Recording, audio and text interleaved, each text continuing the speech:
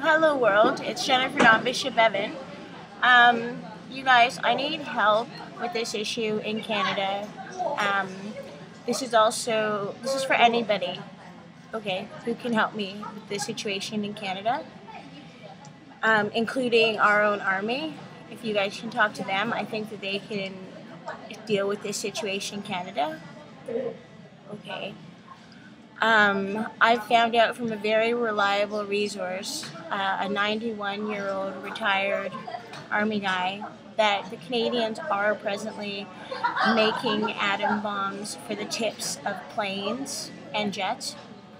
Okay, so they're making nuclear heads for like these planes and jets, and they're making those in Canada and they're selling them. And our planes have those on them. Okay, so that's devastating for any of our planes to fall down. So I don't even know if the people in the Army know this. Okay, so we cannot have these planes flying.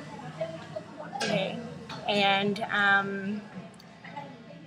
I also found out that they are selling nuclear reacted metals from Canada.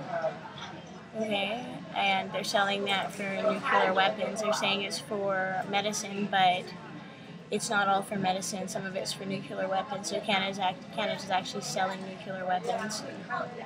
Okay, and they have some mine by the Hudson's Bay Shield, like in part of our land here, where they're trying to dispose of some nuclear waste, and it's not the right place for it.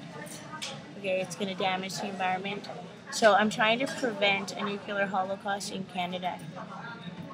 Okay, you guys, so I need you guys to talk to my army and ask them what they can do to help the situation in Canada just on our own ground. Nobody has to come here. We want to deal with these problems on our own.